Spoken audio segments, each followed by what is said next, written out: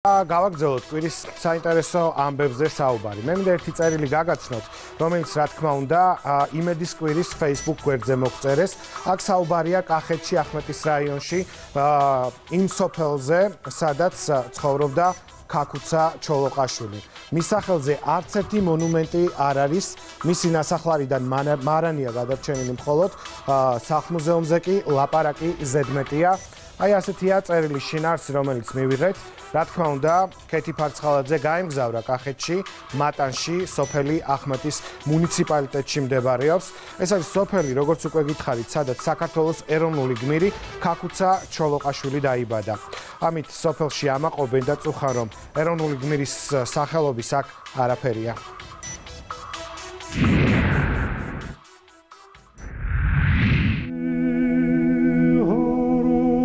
იყოს აქ სიცოცხლე, იქ სიკვდილი განაბედნიერება არ არის? ეს ქაქუცას ერთ-ერთი ბოლო სიტყვებია 1930 წელს პარიზში ჩაწერილი. დევნილობაში გარდაცვალებიდან 75 წლის შემდეგ მის ნეშტს სამშობლოში ჩამოასვენებენ. ეროვნულ გმირს შესაბამისი პატივით მთაწმინდის პანთეონში კრძალავენ.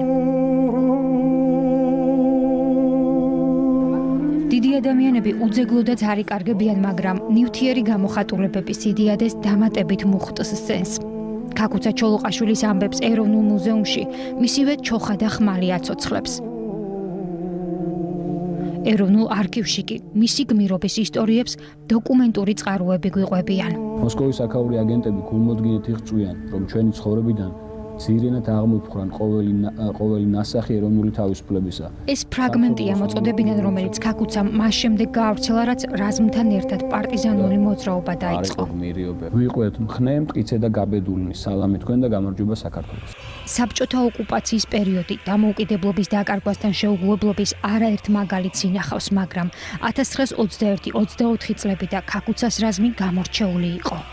როგორც საკუთარი თავი გადადო, ასევე ოჯახი შესწირა ფაქტობრივად ბრძოლა სამშობლოსათვის. ეს გააკეთა მან შეგნებულად და ყველა ის მებრძოლი, ვინც მასთან ერთად იბრძოდა, აღიარებდა მის სიმამაცეს. ქაქუცას ძალას საბჭოთა იმპერიად სათანადოდ აფასებდა და პროპაგანდით ებრძოდა. მისგან ყაჩაღისა და ქალებზე მოძალადის ხატს ქმნიდა. ებრძოდნენ იქაც, სადაც მას ყველაზე კარგად იცნობდნენ მშობლიურ სოფელში. ადრე ჩემ ბავშვობაში გმირად არავინ არ იხსენიებდა. ზოგი ყაჩაღად მოიხსენიებდა. აქ ჩვენ დღეში მას რაზმი ყავდა. დღეს როგორც გამოერკვა და ამობენ, რუსებთან მებრძოლი რაზმი ყავდა. დამოუკიდებლობის აღდგენის შემდეგ ქაქუცას ისტორია თანდათან მეტი სიზუსტით იწერება. მათ შორის იქ, სადაც ეროვნული გმირი დაიბადა. ეს სოფელი მატანია. ქაქუცა აქ დღეს სადღეგრძელოებში ჟღერს და ლეგენდებს მის გმირობაზე მომავალ თაობებს გადასცემენ. უთხრეს, რომ შენ გაჩერდიო და რა გინდა საქართველოს ჯარების უფროსად დაგნიშნავდო. მაგრამ ქაქუცამ უთხრა, რომ მე მინდა საქართველოს დამოუკიდებლობა. მე აღმახება, რომ ქაქუცა სოფლიდანაა. მატანი არის ადგილი, სადაც ამაყობენ გმირით და არაფერი აქვთ მისი სახელობის. 1888 წელს აქ დაიბადა ქაქუცა. ქაიხოსრო ჩოლოყაშვილი, ეროვნული გმირი და კიდევ მისი 8 წლის აღნიშნული 1-2 სიტყვა, რაც აუცილებლად ივარაუდება, რომ აქ უნდა იყოს, არ არის.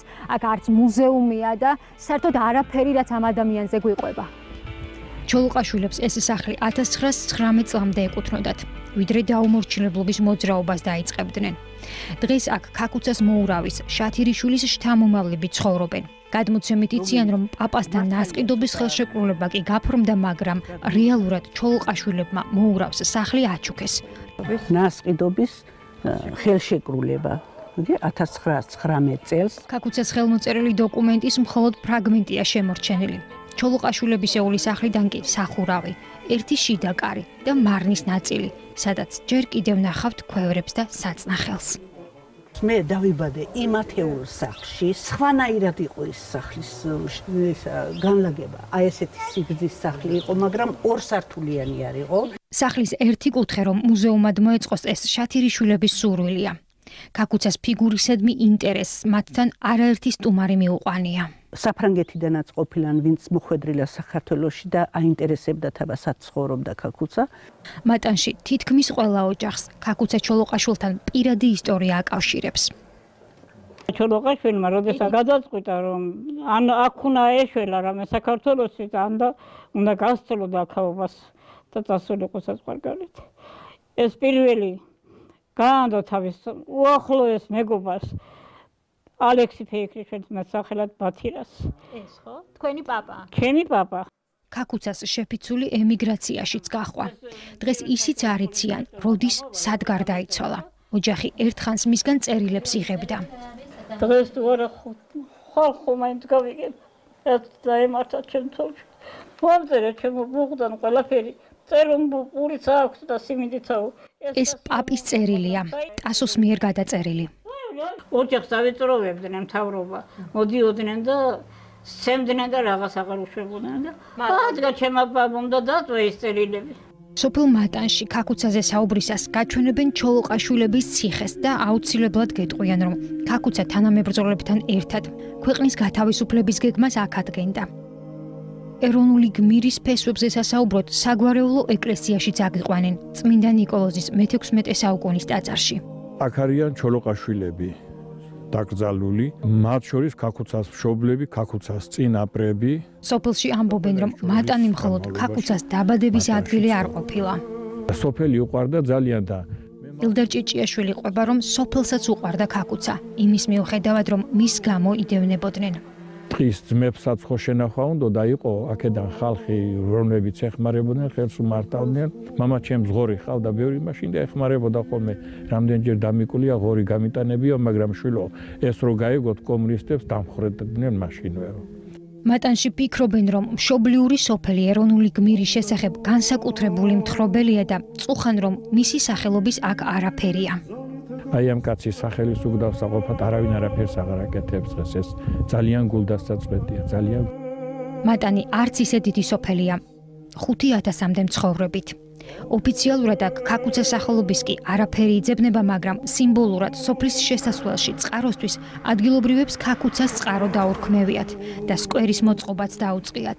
ამ საქმის ბოლომდე მიიყვანას მატანელები დღეს აპირებენ, რადგან ხელისუფლება დუმს საკუთარი ძალებით. ჩვენ უკვე ახალგაზრდებმა მოვიციეთ ამის თანხები, აი ეს გვინდა რომ გავკრასკოთ. აქ გვინდა მთელი სოფლის რუკა გაკეთდეს ისტორიული ძეგლების მითითებით, იმიტომ რომ ჩვენ სოფელში არის 50-ზე მეტი ისტორიული ძეგლი. დიდი ხანი არ მოდის. საკმაოდ. იმედის კვირა მატანში სოფო მარუქაშვილის ინიციატივით ჩავიდა. სოფოს უნდა რომ სოფელი არ დარჩეს ადგილად, სადაც ეროვნული გმირის სახელი არსად წერია. მუზეუმი არ აქვს. სკოლას თუ არ აქვს. რომელიმე სკოლა. არა აქვს. არა აქვს. კუჩა არ არის. ახმეტის მუნიციპალიტეტის გამგეობაში ვცადეთ გარკვევა, რატომ არაფერია ახმეტაში დღეს ქაქუცას სახელობის. როგორც ჩანს, მუნიციპალიტეტში ამ საკითხზე აქამდე არ უფიქრიათ. ჩემი ტელეფონი მომაწოდე რა, რაღაც არ გამოგვეპაროს რა. მოიკითხეს, გაიკვირვეს და მწუხარება გამოთქვეს. ჩვენ გაიგოს გეთანხმებით, სამწუხაროა რომ არის დღეს მდგომარეობით. პირობას გაძლევს რომ გაითვალისწინებს მუნიციპალიტეტი და განახორციელებს იმ გადადგავს იმ ქმედით ღონისძიებებს. მნიშვნელობის მატერიალური გამოხატულებები რომ არა, ამბები შესაძლოა ფაქტებად კი არა ლეგენდად იქცეს. მაგალითად, ფოტოები უფრო დამაჯერებლად ყვება 1924 წლის აჯანყებაზე, ქაქუცას შეფიცულებზე, მათ დევნილობაზე, ჯერ თურქეთში, შემდეგ საფრანგეთში, ემიგრაციის სევდაზე, გმირების ბოლო წლებზე, გარდაცვალებაზე, გარდაცვლილთათვის პატივის მიგებაზე. ქუჩისთვის სახელის მინიჭება, ძეგლი თუ მუზეუმი გმირებს ნაკლებად სჭირდებათ. ამ გზით უკეთ იკითხება ისტორია.